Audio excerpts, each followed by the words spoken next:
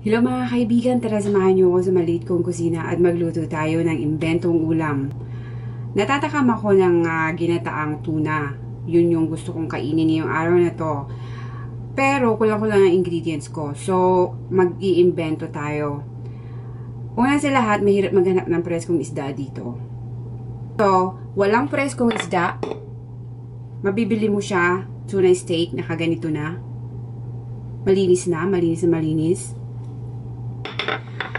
Pagkatapos, pangalawa, ang gulay. Wala akong gulay na native maliban sa chayote.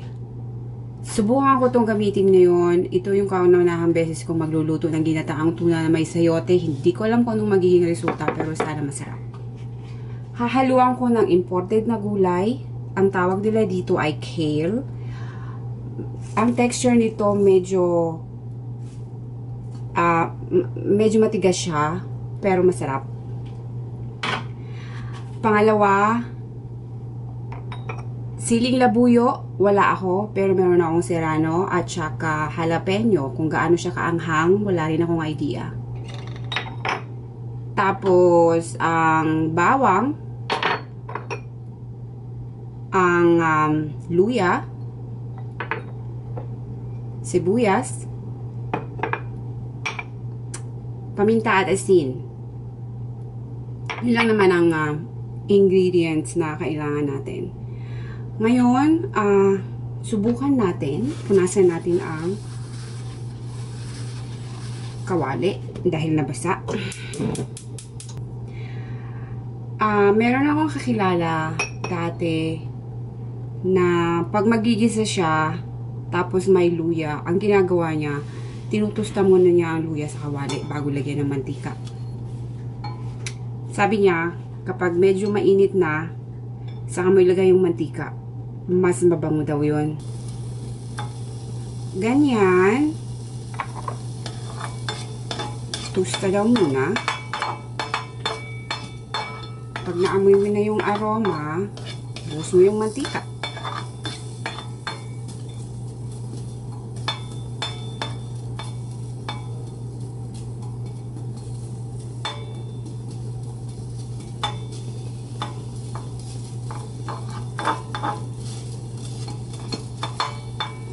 At dahil takot akong umusok, lagay na natin ng mantika. Konti lang. Ayan. At mabango siya.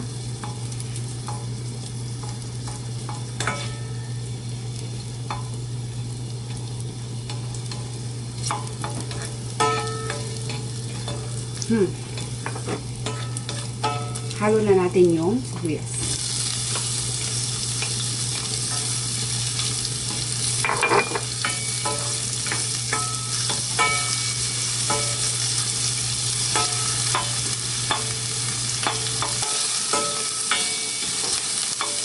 Halo natin ng bawang.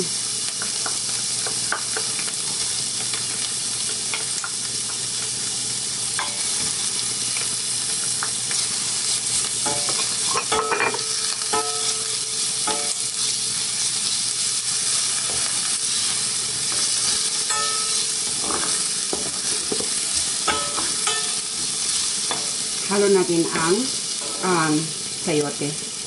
Dahil matagal itong maluto,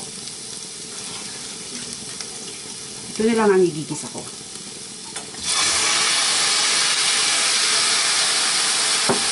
Ang ganda ng tunog.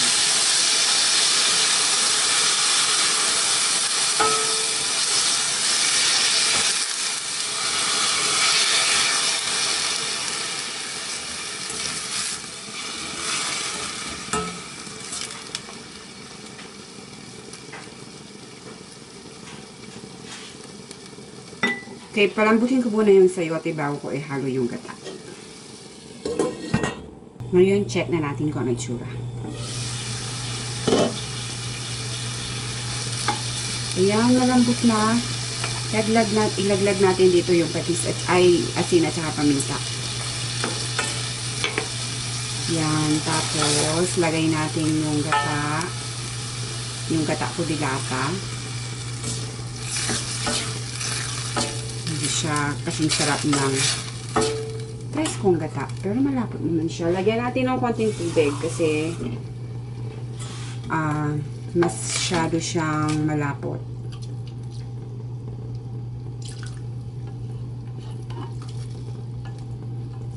Kapag wala ka sa sarili mong bansa, matututo ka talaga mag-eksperimento. Kung hindi, magugutom ka at grabe, magkakasakit ka sa sobrang pagkamis mo sa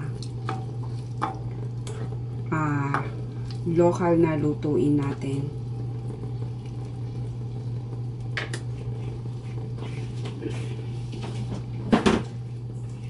Lagay na natin to since malambot na yung chayote para lumambot na rin siya.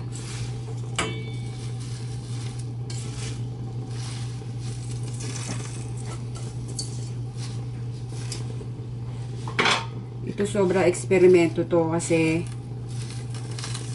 imported to na dahon. So hindi ko alam kung ano magiging lasa nito sa may gata. Hindi ko alam kung paano to ikukumpara sa dahon sa Pilipinas. Kung ano yung pinakamalapit na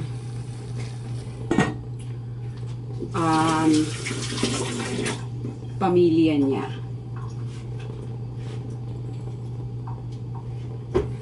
Hintayin lang natin na maluto to. Ayan, tingnan natin kung luto na yung kale. Ayan, medyo malambot na yung dahon. Pag-isip-isip ko, gusto ko magdagdag ng patis. Konti lang.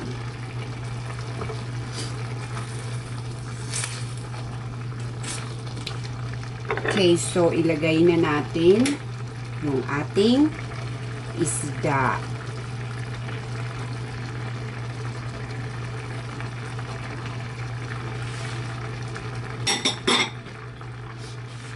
Hinaan ng apoy.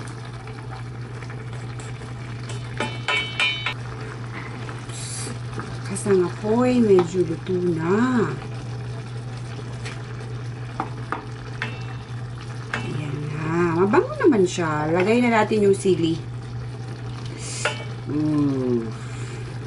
Parang maanghang siya.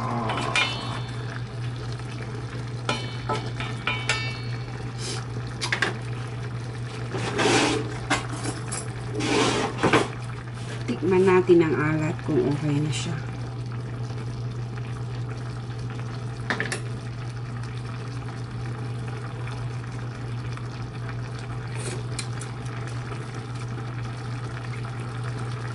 Ang sarap. Manamis-namis na maalat. Masarap siya. Pero parang gusto kong lagyan ng suka. Ano kaya nasa nito pag nilagyan ko ng konting suka?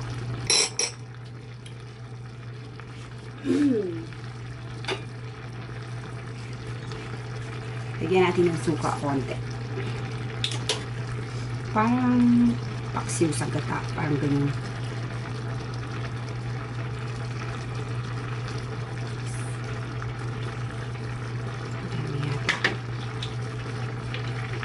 Sabi nila, wag tatakpan. Tsaka wag hahaluin pag ilalagay ng suka. Sarap.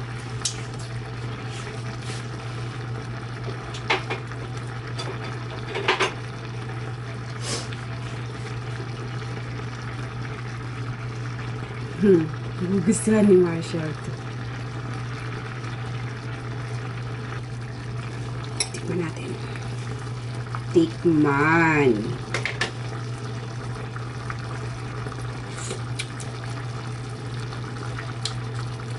Lalo sumarap. Gusto ko dagdagan pa ng paminta. Ako ay taong mapaminta. Sobra. Ito yata yung spice na overused ko. Dahil ano to ewan ko, sarap. May paminta. Marami. Ayan. Itulis siya mga kaibigan. Luto na to. So, ayan na mga kaibigan. Inilagay ko na sa plato. At masarap naman siya. Mapapadami ang kain ko ng kanin nito. Yan.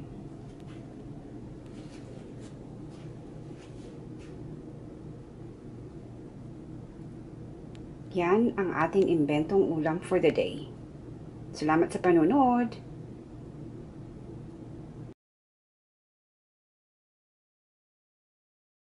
Oh my God, mahahatching ako.